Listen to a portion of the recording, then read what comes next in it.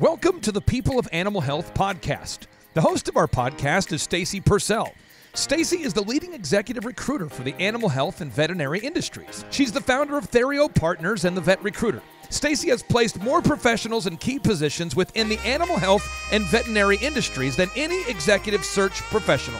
And along the way, Stacy has built relationships with some outstanding people who are doing incredible things to make a difference.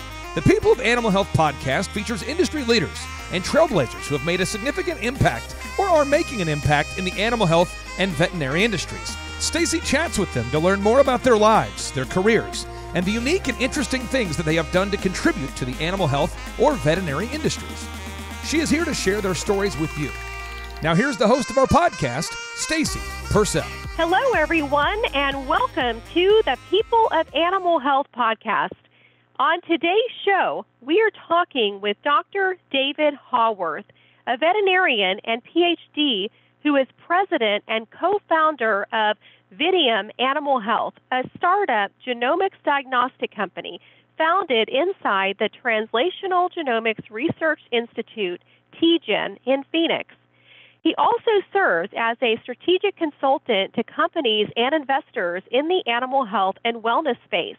He is a former president of PetSmart Charities in the U.S. and Canada, the largest funder of animal welfare in North America, and former president and CEO of Morris Animal Foundation, the largest nonprofit funder of veterinary medical research in the world.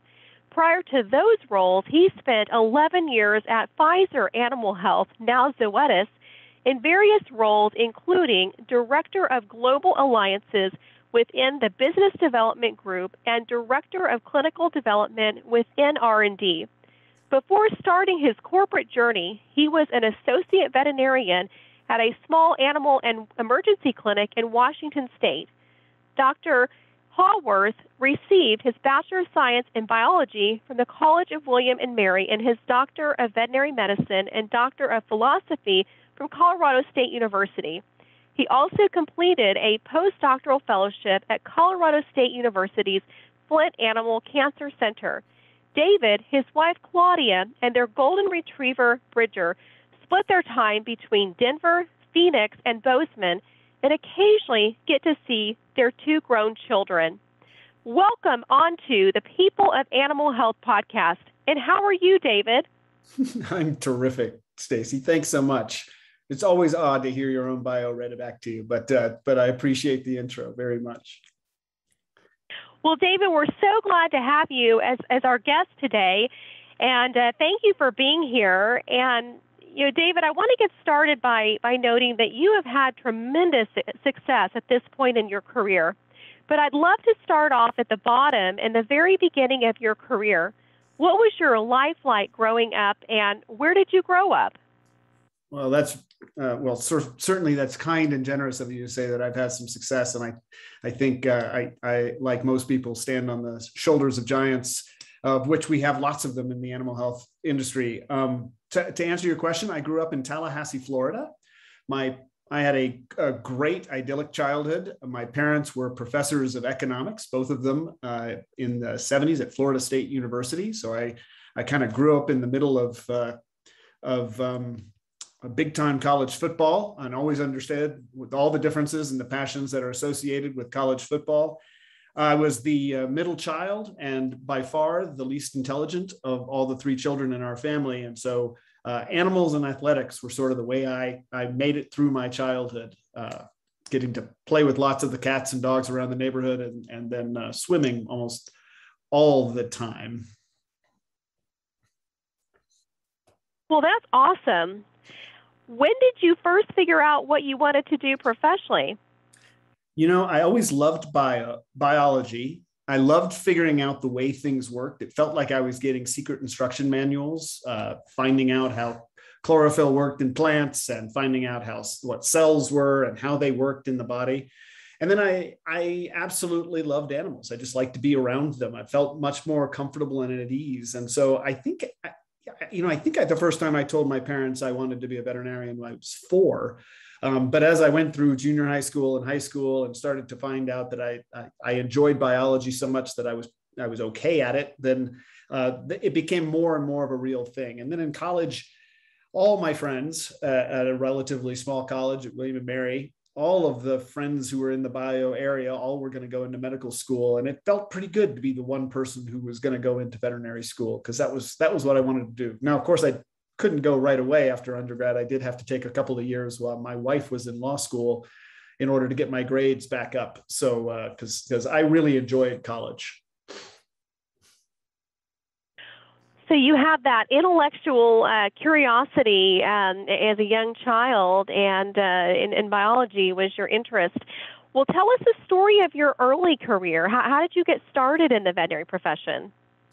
Well, in my bio, it said that as I got into vet school, I realized pretty quickly that I was really curious, and I wanted to learn more, and I wanted to do more. So I enrolled and was lucky to be surrounded by a lot of great people at Colorado State University and their combined degree program. Ended up having both the DVM and the PhD. And then while I was still in vet school, I was doing a postdoctoral fellowship for a guy named Steve Withrow, who is pretty accomplished in veterinary cancer circles. And I thought I was going to be an academic. I thought we could live in Fort Collins for the rest of our lives, raise our kids there, and it was going to be idyllic and wonderful. But two things happened sort of in that tail end of my 7 or 8 years at Colorado State. The first thing was that the National Institutes of Health decided that they didn't want to fund my grant applications that I thought were for sure going to be funded. And so I didn't have any soft funding.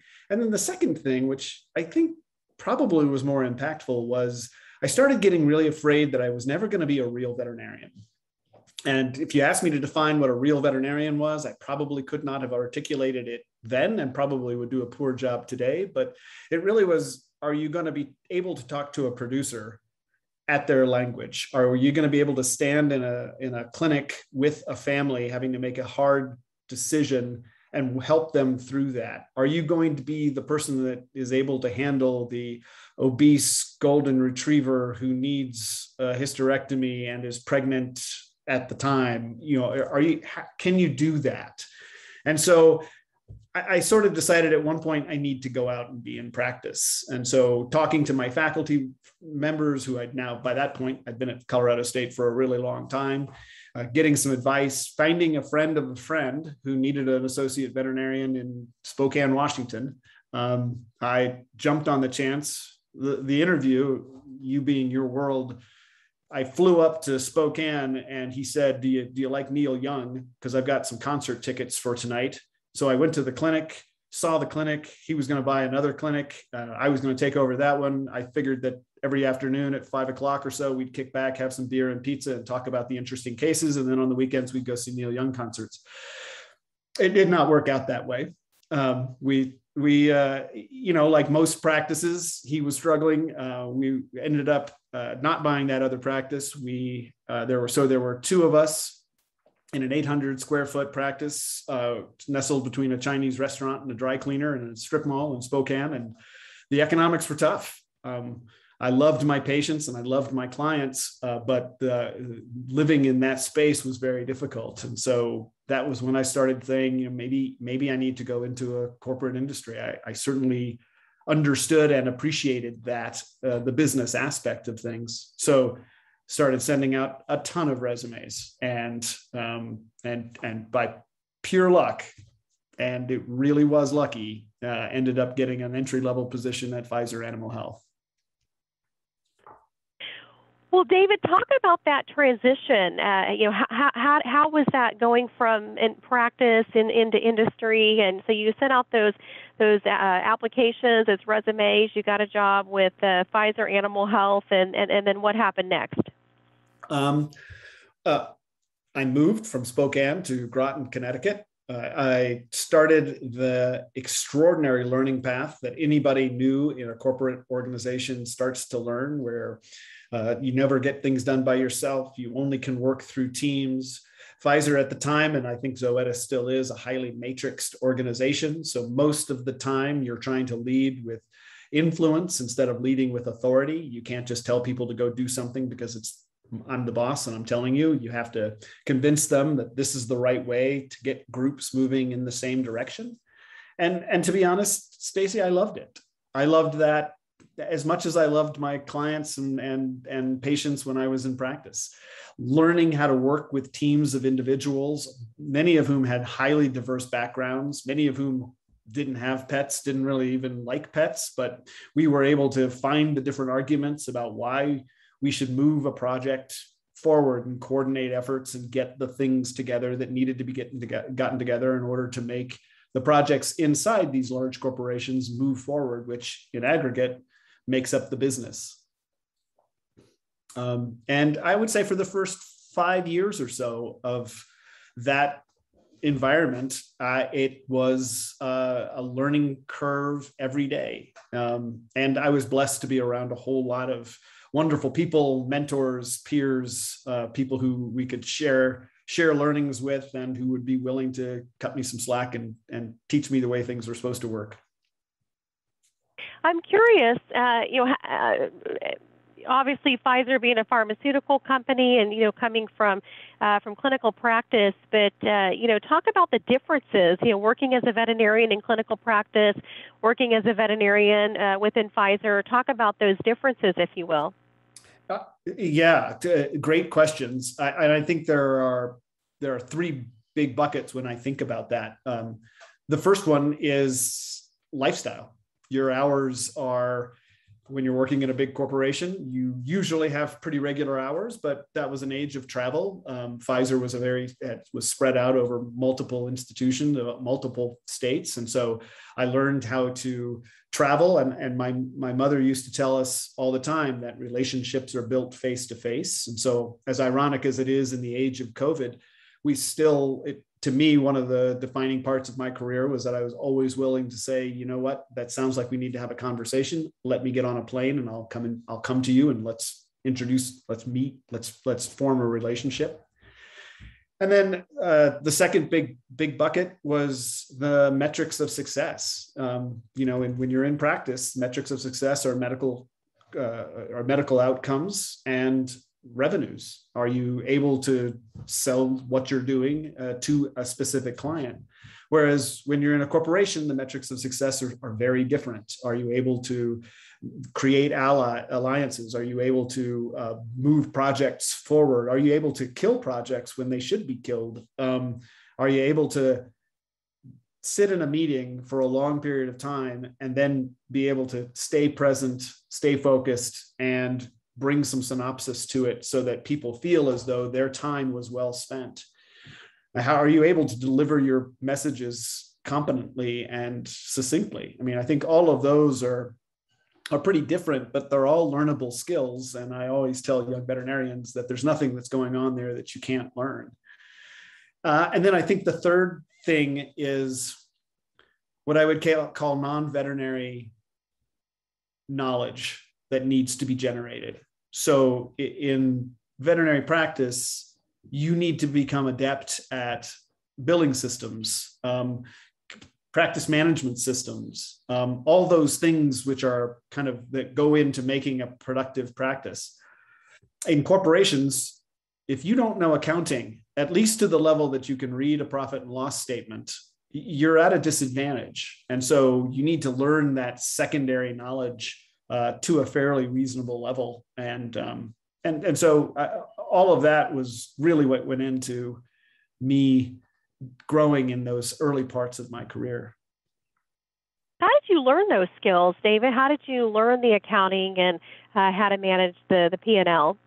It's one of those places, Stacy, that I think Pfizer did better than 90% of other companies. If you were a young professional at Pfizer in those years and you raised your hand and said, this is an area that I don't understand very well, you had resources and a cultural willingness to teach, sometimes internal training, sometimes on-the-job training, and sometimes externally trained. But there was always that space. And I always found that they had a high appetite for letting their junior professionals step into some of those roles.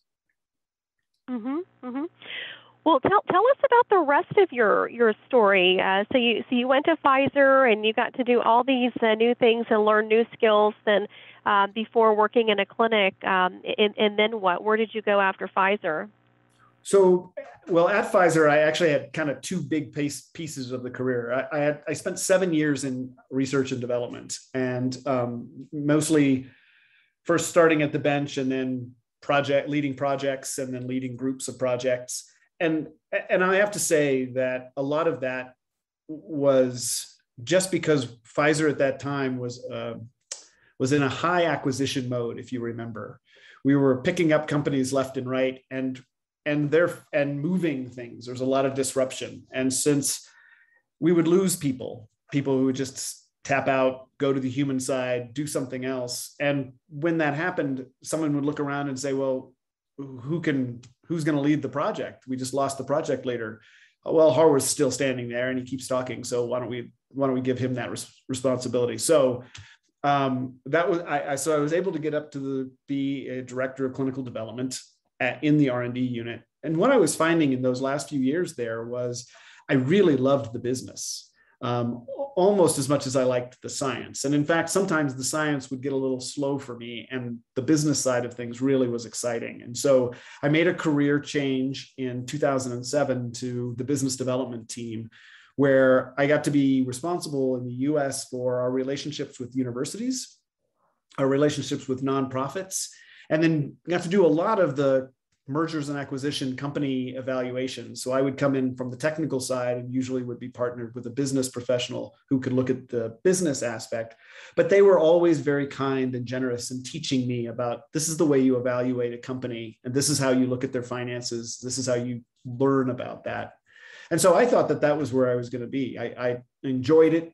I loved flying around, finding out about other animal health companies, seeing good ideas that they were actually able to execute much better than a big company like ours would be able to. And then I had an opportunity with one of the nonprofits that I worked with, which was Morris Animal Foundation. And Morris was going through a transition themselves, but they were also just about to start what was at the time, and we think still is, the largest research study that's ever happened in veterinary medicine. So that was the Golden Retriever Lifetime Study.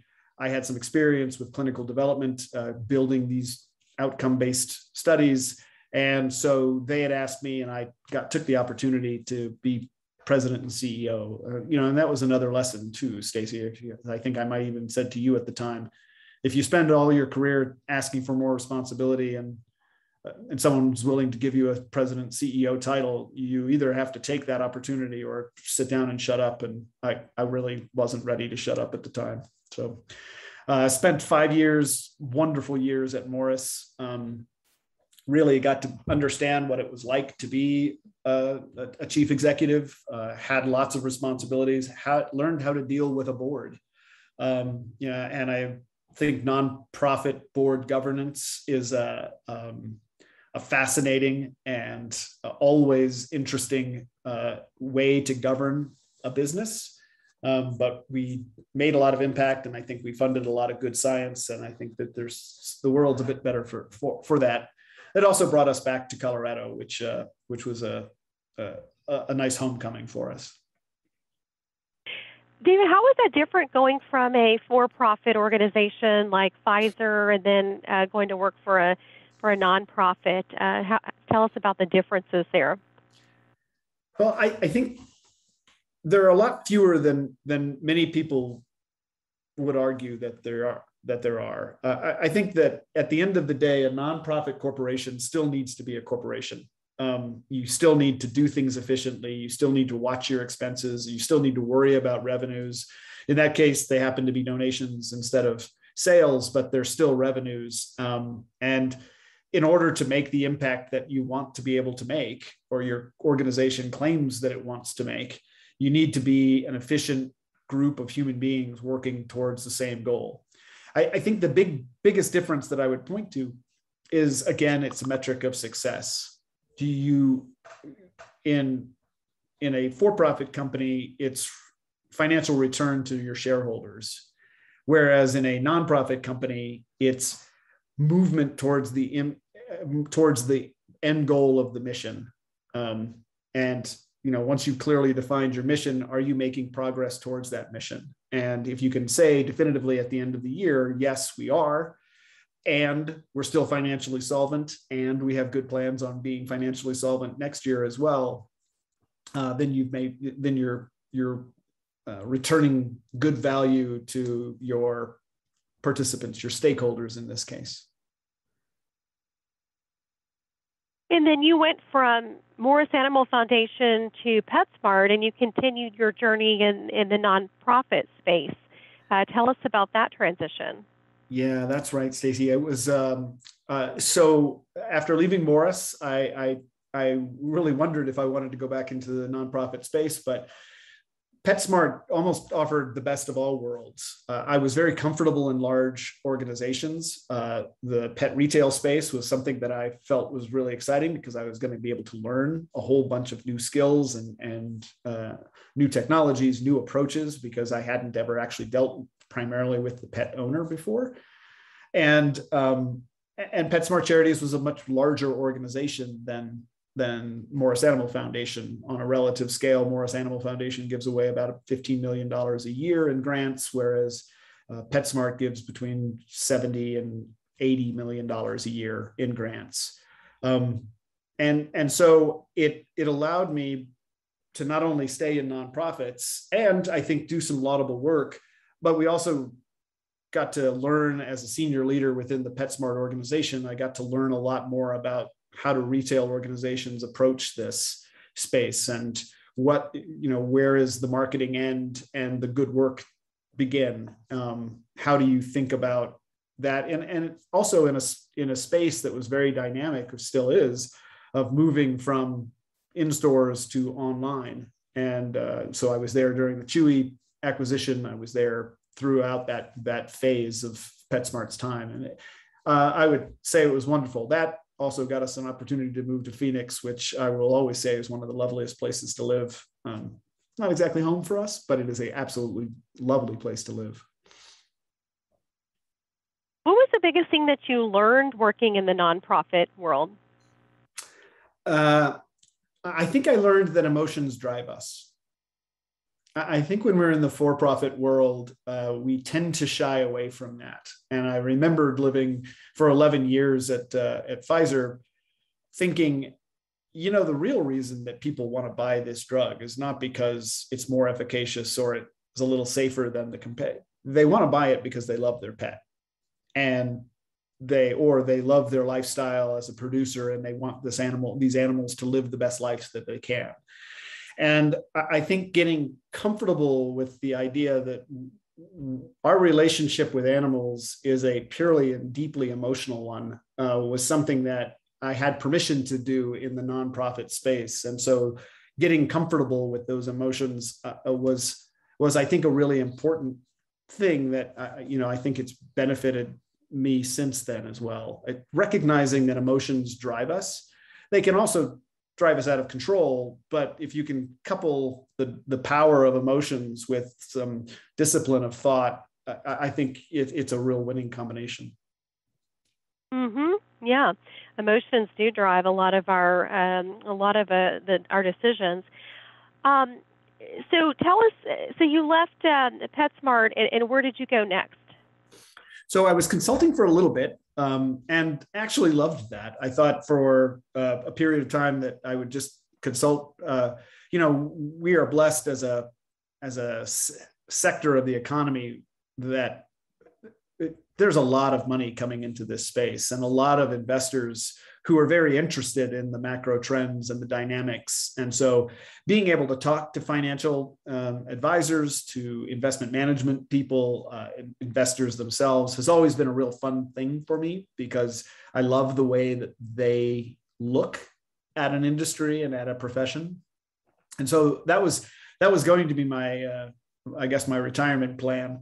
But one of the consultancies was an old friend who currently leads TGen, the Translational Genomics Research Institute in Phoenix. And he, for a long time, he's a world-class genomicist, Dr. Jeff Trent, and he was the chief scientific officer for the Human Genome Project back with Francis Collins back in the late 90s.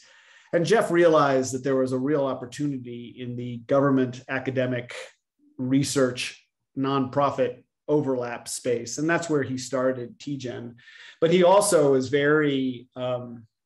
was and is fascinated by comparative oncology, by the similarities and differences between dogs, canine cancer, and human cancer. And they approached me about starting a genomic diagnostic company in using the technology that TGen has, the extraordinary knowledge and cutting edge information that they have, in order to benefit pets with cancer, sort of a foundation medicine or garden health. And so the first thing I said was, Jeff, I would love to help you. Happy to talk about business plans, but I have to tell you, I'm not a startup guy. I mean, I've worked for really big companies. And then the second thing was, we're going to need some money to do this. We need some investors. And Jeff, to his credit, took care of much of that. We lined up a number of investor conversations. We've got one particular investor who's got a lot of resources and has been just a wonderful, joyous person to work with in terms of managing this early seed stage. And we were able to launch a product, a genomic diagnostic called Searchlight DNA, where we look at the 120 most important genes, all the different kinds of mutations that can be done. And we can do that in just about any kind of biopsy, as long as whether it's a fine needle or it's a fusion or it's a part of a biopsy. So we've been able to build this wonderful little company. We've got about 15 of us now, and we're selling our tests surprisingly well. And we've really been able to take a lot of the lessons that I've learned from the other companies that I've worked with and put them into practice here. The biggest of which, Stacy, without you asking, is culture. Being able to be very intentional about having a caring, safe, entrepreneurial culture where science dictates all of our decisions is just a joy. We have a great team. We work really well together, and we're doing some pretty fun things. Well, you worked for the largest company in the animal health industry, Pfizer, which is now Zoetis, and now you're working for a startup company. I think we might be the smallest. The biggest animal health company to the smallest startup company. What have you learned from being a part of a startup company? I think it is that small, focused groups of people can accomplish tremendous things. The metaphors are so easy between turning an aircraft carrier and little speedboats, but if the reason that you show up to work every day is to make an impact, being in that small entrepreneurial world of being able to make an impact, make the micro pivots that all small businesses have to be making constantly in order to respond or direct the creation of new things, then there's no better place for it. The downside, of course, is that there's also not nearly the security that you might find in a larger organization. But to be honest, having spent quite a lot of time in large organizations, I can't remember feeling tremendously secure. I always thought that, it's you do your best, you make your good choices. Sometimes those choices don't pan out, and no one's guaranteed you a job. So the working in this small startup space has been very fun. And to be clear, we also have a little caveat in that we are a small startup, but we are still fully incubated within TGen. So I have some significantly unfair advantages out there. Like, I could focus really on our products and our technical staff. Our administrative stuff sometimes gets taken care of by the mothership. Well, I think job security is a myth, and sometimes people will say to me, going to a small startup company is risky. But then I look at all the mergers and acquisitions that we've had over the years throughout the industry. There was one last year, where one big company bought another big company, and there were over 900 people, let go. So there's not always the job security, even working at one of the larger companies. But one of the things a couple things you said there, you said small groups of people can make a big impact, and then you talk or can get a lot of things done. And then you also talked about making an impact. I think sometimes working in a smaller company, you have more control over the impact, with a fewer number of people. But I know that you have certainly, David, made an impact over the course of your career and all these different positions that you've talked about. I'm curious, and I know you're still, you still have a lot of career left, but I'm curious, looking back, when did you first feel like you were truly beginning to gain traction with your career? Was there ever a point in time when you felt that way? Well, I still wonder sometimes whether I'm making any traction in my career, Stacy. But I think to answer your question, I think much of the culture that we had at Pfizer Animal Health in the 2000s was very positive. I don't mean to make it out to a Shangri-La. Clearly, there was a lot of, we had friction and we had trouble and we had lots of disruptive growth that was going on. But the thing about that space is that it normalized success. It felt normal to have large projects, well-funded, moving forward in a direction. Like you never felt like a surprise when you met a milestone. In fact, you were supposed to meet your milestones. That's what you did. And if you could give a good product, it would get sold. And it was such a well-run organization operationally that you would be able to learn about finance from true financial experts who were well-versed in the field. You would be able to talk to a marketer and realize only after the fact that you were talking to one of the top 5 marketers in animal health, that this is the same group that launched Rimadyl in the 90s and really knew a lot about how to get messages across, and the way that they could frame things taught us so much. And so while I was there, I think there was a few, overnight trips to New York City where I was like, wow, so this is what a career feels like. Okay, I kind of like that. That feels good. Well, I know that some successful people or many successful people have some low points in their career, and then they have some high points. Walk us through the highest high and the lowest low point of your career. Wow. I struggle sometimes with low points, only because it's not that I ignore them. It's that I always have felt that it's a little disingenuous to lament a low point when you are happy with where you are, because there's no way, of course, you could have gotten here having not gone through that space. I think one of the high points was certainly getting the job at Morris Animal Foundation. I had been a Morris Animal Foundation scholar when I was in veterinary school. I had always looked up to and appreciated their mission of funding research, funding the very best research, the way that they went about funding that research. I loved the operations of it. And I loved the freedom of, that the research that was being funded by them was, one could call it esoteric, but it really was basic research in many cases. And so that was so fundamental to be able to take that and then make it applied. And so that was a wonderful time. Looking back on it, it also meant that I was moving my children from a great place where we lived in Kalamazoo, Michigan, moving my wife from a good career that she was doing, and we were all moving back to Colorado.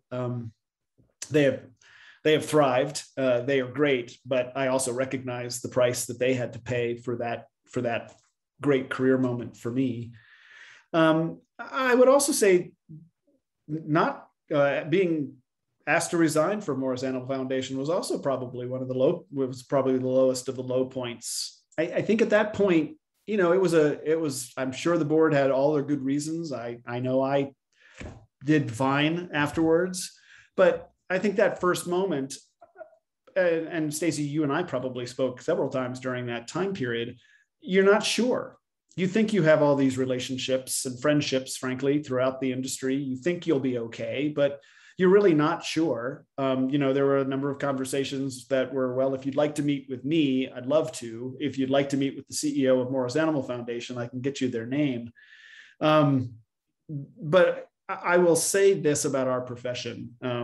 It is, while extraordinarily large, it is also extraordinarily small. And we share so many similar value systems and these touchstones. I like to remind veterinarians that at some point, every veterinarian you met thought to themselves, well, I guess I do love animals, and I guess I would like to spend a career helping them. And every one of us has that same touchstone, no matter how we look at the world today. So I think, again, yeah, that was a pretty rough patch, trying to figure out what our next step was going to be. But by that same token, it was so wonderful the way our friends and our colleagues and the entire profession really was like, no, that's fine. We've got lots of more opportunities. And I think really ours is a profession of opportunities. What did you learn from that experience? Which one, the high one or the low one? The low one, leaving Morris Animal Foundation. I know that was a tough time for you. What was the biggest takeaway that you learned from that? Well, Stacy, I always try to get the right lessons. I think one of the interesting things about challenging times in your life is that it's fairly easy to take the wrong lessons out of them. You could certainly take the lesson, well, people are jerks and nobody, they'll always take advantage of you if you can. That was never the lesson that I took from that experience. I think that the lesson was that people can't read your mind. They don't know your intentions. You need to be explicit about those intentions if it's important. You need to slow down long enough to listen, and not just listen to people's words or arguments, but listen to their worldviews and listen for their values. And I'd like to say in my youth and enthusiasm, I probably blew past that and made, a million mistakes along the way. So I think there's a fair degree of humility that came with that, which is always a good lesson. And I also think that I learned a little bit about the transience of our professional careers, how as you said it earlier, that job security is a myth. No matter where you are on the spectrum, you're always reporting to someone. And if you want to make an impact, there is a slow game to be played. But I've also learned about myself that I'm not very good at the slow game. I'm much better at trying to make immediate or short-term impacts, and you tie enough good positive short-term impacts together, and you will have some positive long-term impacts. Well, and something that that I took away from that too is that setback did not keep you from moving forward in your career, because you mentioned how PetSmart, you were leading a larger organization, so you had incredible opportunities after the low point in your career. Well, I think almost everyone does, and again, this is that place where you say, well, if I had not had the low point with Morris Animal Foundation, would I have been able to take the role that I had at PetSmart? Obviously, probably not. It wasn't an obvious switch to go from Morris Animal Foundation to PetSmart Charities, and so it took some searching and finding to be able to connect those dots. And so, and then for that matter, would I be able to be in the role that I am now, where I wake up every morning excited about what we're doing and excited about what the day can bring? Probably not. So I am not a believer in predestination, but I do think that if you're happy with where you are, it's awfully hard to devalue all of the experiences in totality. Yeah, and sometimes if those things, don't happen, then you could miss out on great opportunities. For sure. I think we've been extraordinarily fortunate. I've always been able to be pretty flexible about where we lived, and the deep relationships that we have been able to carry from one place to another as we've moved around the country and been able to live in 8 different states and 17 houses in the last 30 years. But it's, I would also argue I'm a little tired of that. It'd be nice to settle for a little while.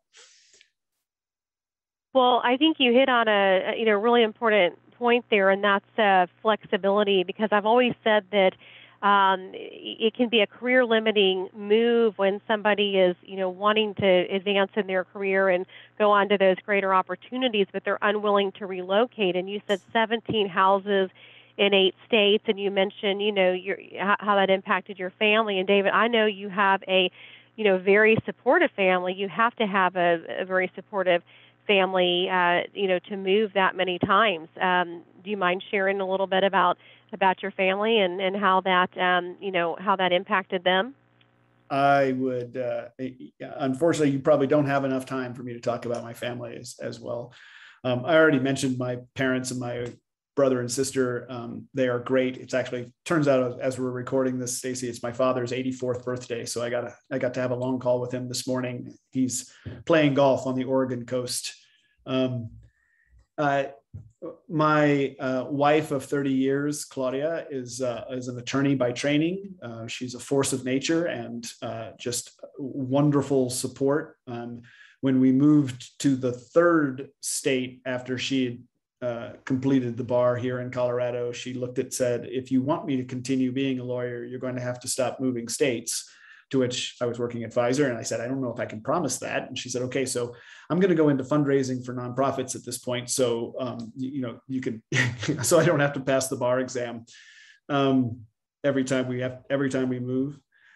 We've got 2 grown kids. My son is a wilderness firefighter and search and rescue specialist based in Bozeman, Montana.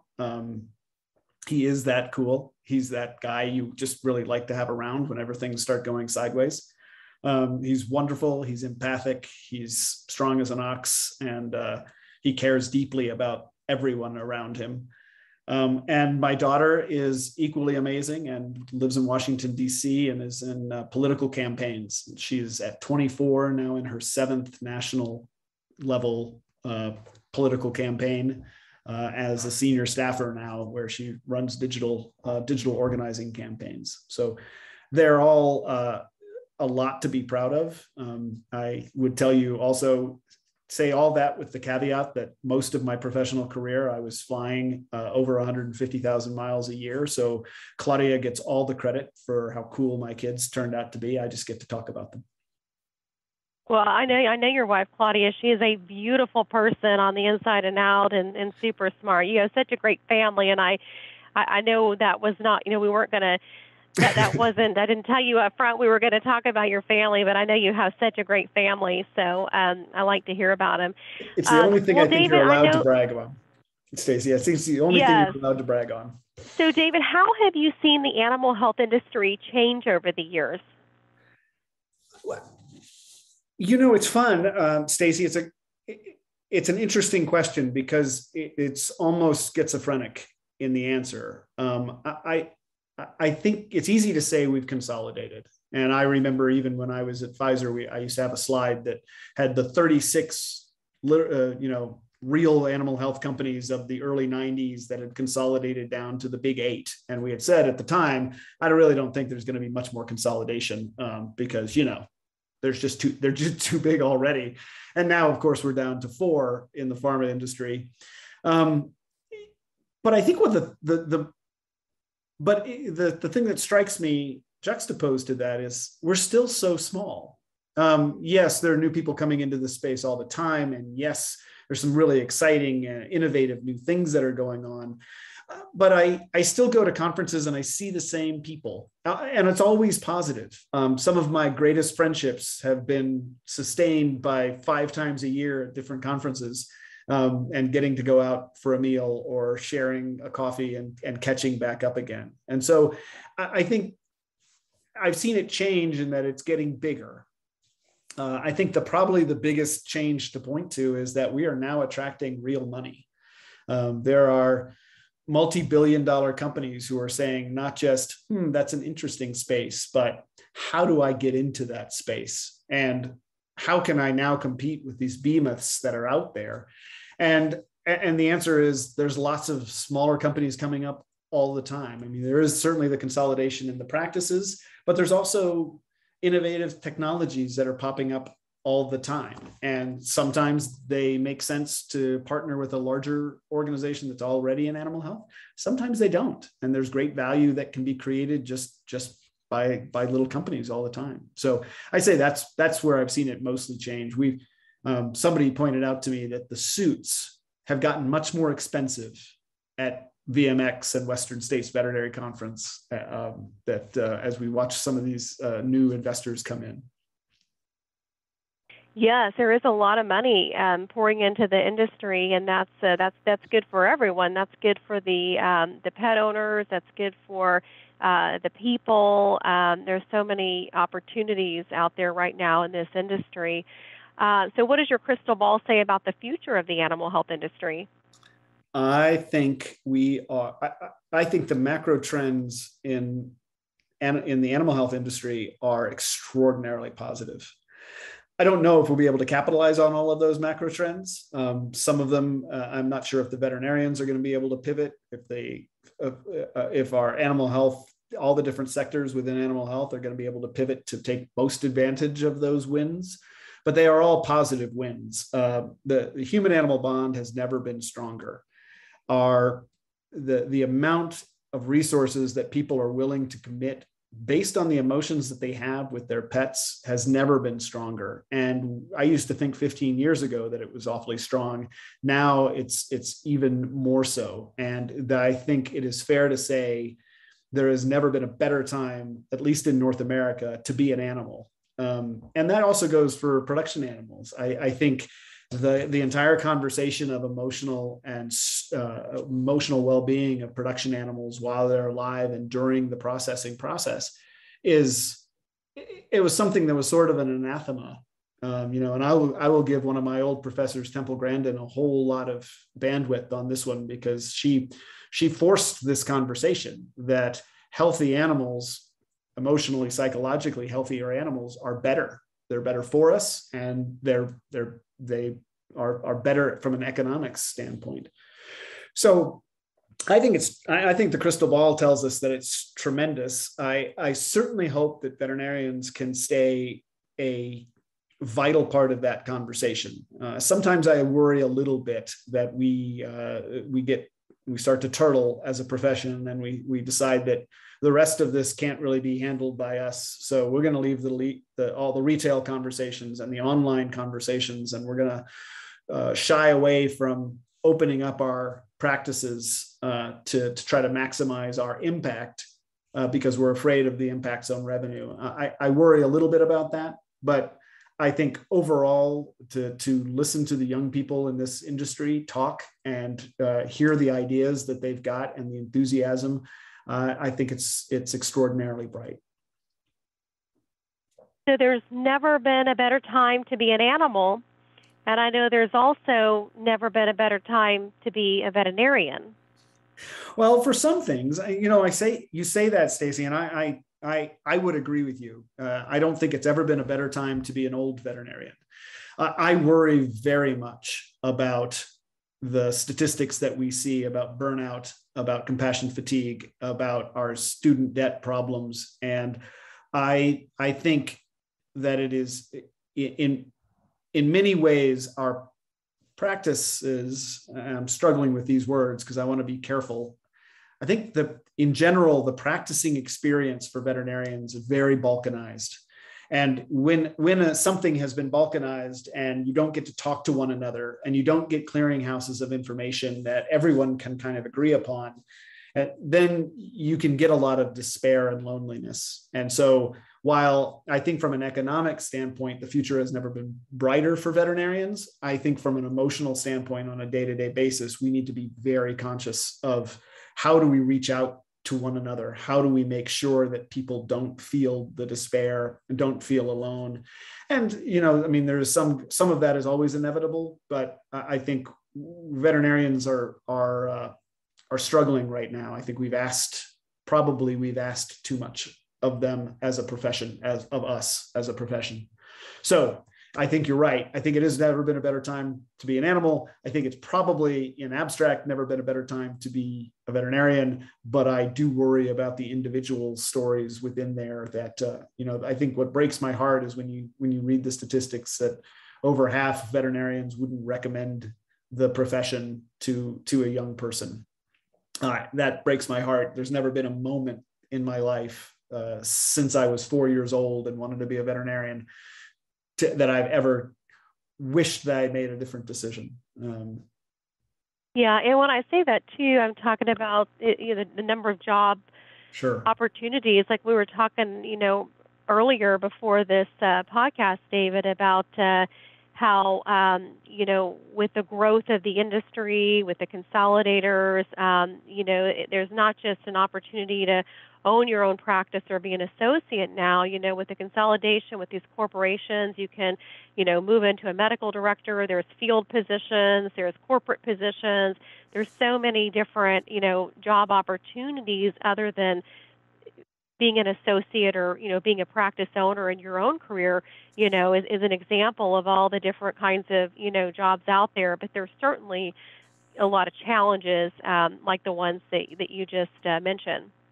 Well, for sure. And I think your perspective on these things, Stacy, has always been a real beacon of light. You really do see where the rubber meets the road, and you can see those opportunities that need to be filled. And so, again, I applaud you for always letting the rest of us hear that there really are a lot of opportunities. I think that's something, particularly those younger veterinarians who haven't had it beaten into them, that there's so many opportunities out there. They need to hear that. Well, speaking of younger veterinarians, what advice would you give the younger version of yourself? I think, as trite as it may be, I think I would tell myself to spend a little bit more time with your family. That I think having spoken in depth with both of my kids, they both think they had pretty good childhoods. That said, I know I missed a lot, but boy, it's awfully hard to give yourself lessons if you like where you are. So I would also give that caveat that it's a pretty good place where we are, and so what would I do differently? Probably sleep better. Don't worry about those things at 2:00 in the morning when the darker voices start to talk. Tell them to shut up. But I might have done even a little bit better on the presentation here or there, just because I woke up at 2 a.m. afraid that it was going to be a terrible flop. So who's to say? Well, and I'm also curious, what mentor has made the biggest impact on your career? Oh man, I have had so many wonderful mentors, people who have gone out of their way and really, even in retrospect, done more than anybody could have been expected to. People in the animal health space, David McGavin, Fabian Kauscha, Michelle Haven, Clint Lewis, Kristen Peck, Ed Canera, all of them were bosses or supervisors of mine at some point, and all of them were giants in this industry. And I could go through each one of them and tell you specific lessons that they taught. I think if I had to pick one of them out of all of that, maybe go back to school and Steve Withrow, who was my postdoctoral advisor and a giant.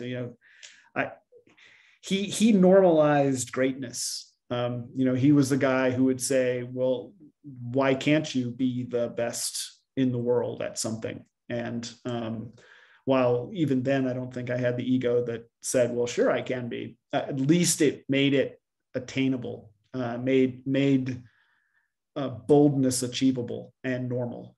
And so I would say there are so many good ones. Well, those are some good lessons. What message or principle do you wish that you could teach everyone? I think optimism in this space, and by that I mean wise optimism. So the two things I would say is the world is never as bad or as good as you might think it is at the moment. But wake up in the morning knowing that there are more opportunities than there really are challenges. And if you can stay optimistic, you tend to find those opportunities because the pessimists stop looking, and the optimists are always looking for something. And that doesn't mean you have to be blind to the reality. It just simply means you need to be constantly looking for new opportunities. The other thing I would say is to be kind. Michelle Haven, one of my bosses in business development, used to say, never let them mistake kindness for weakness, because you can be strong and kind at the same time. And I've always taken that to heart. I don't think there's just no reason to be objectionable. It's not a very effective form of communication, and it doesn't really get you very far in the end. So it's okay to be kind, and it's okay to be an optimist. I love that. I love both of those. My mother used to say, kill them with kindness. And that's always, stuck in my head. And that's something that I've always tried to do. So, I like that. You can be kind in business. I'm curious, too, David, some people say that they have a key book that they've read that helped them in their career. Do you have a key book in your life that's impacted you the most? Somebody once told me that books are just mentors that are written on paper and can't talk back. So I have a tremendous number of books. It's one of my favorite things to read widely, fiction, nonfiction. And so, of course, Stacey, when I've got all the classics, 7 Habits by Stephen Covey, Man's Search for Meaning in the Universe by Frankl, those would be easy. I think one that's impacted me the most in the last decade is by a guy named Steven Pinker. It's called Enlightenment Now. And in it, he talks about the philosophy of enlightenment, which is simply, it's okay to identify an ignorance in an area, whether a society or an individual, and then seek scientifically to answer those questions, to fill that void of information. And then he goes through 17 chapters, each one a topic of why the world is a better place today than it was in 1750. And that's wealth, and that is disease, and that is violence. And it really beats away a lot of the inherent biases that we all have, availability bias of, we see bad things happening on the news all the time. We read about bad things happening. And it's easy for us to think, well, this must be the worst it's ever been, because I've never heard of this many bad things before. And it's unfortunately, that turns out to be not the case. So. Yeah, I think about that too, especially with all of the advances in technology we have now. And I think about how hard, some of the people had it, even like, my grandparents, all the things that they did not have available to them when it came to technology. So that makes 100%. A lot of sense. How much do you think the richest man in the world in the year 1000 would have paid for a Gore-Tex jacket? Probably a whole lot. So, yeah, I think the world is a better place. We are moving against the 3 great things: pestilence, famine, and conflict. And we continue to make great progress against each of those. And that's something we should point to whenever we feel particularly down. Yes, good advice. Well, one of the things that I've noticed about successful people is that they typically have some daily habits that help them to achieve success. David, what are a few of your daily habits that you believe have allowed you to achieve success during your career?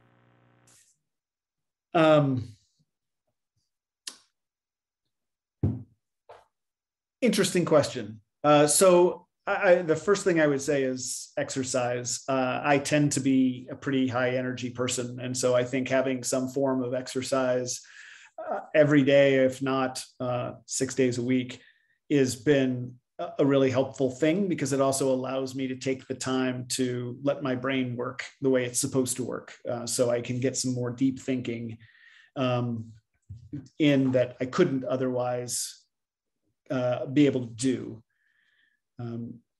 But the other things that I do, I try to do a daily gratitude. So I try to write down 3 things every day that I'm grateful for. I also, as odd as it might sound, I write poetry every day. I will never share that with anyone. The poems, I mean, not the fact that I write them, because they're really bad. But it does give me a chance to reflect and touch down onto emotions, and also try to expand vocabulary. And I'm sure a creative outlet too. Yes, for sure. And those, I think, kind of set me up for the day pretty well. On the mornings when I can get all 3 of those boxes checked, that's a pretty cool thing. Well, today I'd love for you to share with the listeners about the kinds of projects that you're up to. So the Vidium project is a tremendous one. It does pretty much take up most of my time and energy. I had probably underappreciated how much work a startup is. There's always something to do, and there's always something behind, as opposed to being in a large organization where you honestly do wait on others quite a bit of time. In a startup, you don't have anyone to wait on except yourself. So we're focused largely on growth. We've got some really cool customer feedback that we're now incorporating, and we're trying to use the lean startup method of get products in front of your customers, listen to what they have to say in response, iterate based on that. And it's a very dynamic and interesting area of our profession right now, because it is very cutting edge. There's probably not enough drugs that genomics would indicate you should use. So people could say, well, why should I run this? The answer, of course, is that there are more drugs out there, and we do know more about them than some people will give us credit for. But I would think there's no one who's going to claim that we have all the drugs that we need as compared to the human side of things. So these projects keep us going. I also am still very involved with the Human Animal Bond Research Institute, HABRI. I've been lucky enough to chair their research committee from the beginning, and we're now 10.5 years into it, and have funded several $1 million worth of very good studies about trying to understand the basis of the human-animal bond. And then, as I mentioned earlier, I've got 2 kids in their 20s, which is keeping me trying to get in front of them as often as I possibly can, because one of the interesting things about having young adults as your children, they no longer can come to you. Their lives are too busy, so you need to find ways to get to them. Well, David, you've got the mic. What is one thing that you want to share with our listeners of the People of Animal Health podcast before you drop the mic today? Boy, drop the mic. It makes me sad. But I think I would say this. I would say that we have a lot of challenges, and anybody who denies that isn't paying attention, especially in the veterinary profession. And it's easy to get discouraged inside. But there are more resources than can even be estimated pouring into this profession. And that's an amazing thing. And then secondly, it is a very small profession. We get to be together in a way that very few other professions can, because we have a touchstone that nobody else has. We have this extraordinary calling. And then the last thing I would say is, for everyone in the animal health industry, we have a very noble calling. That calling is not just healers, but healers of the innocent. And that's really cool, because in healing the innocent and improving the lives of animals and those who love and depend on them, I mean, that's a really hard thing not to think is laudable. So I think we've got a great future ahead of us, and no reasons at all to despair. Well, David, thank you so much for being here today on the People of Animal Health podcast. I enjoyed visiting with you, and thank you for being here to share the story of your career with us today. Stacy, it is a joy. It's always nice to talk with you, and in this context, it's even nicer. So appreciate the opportunity, and as always, please, everyone, I hope, feels free to reach out to me. I do love this profession very much. Thank you again, David.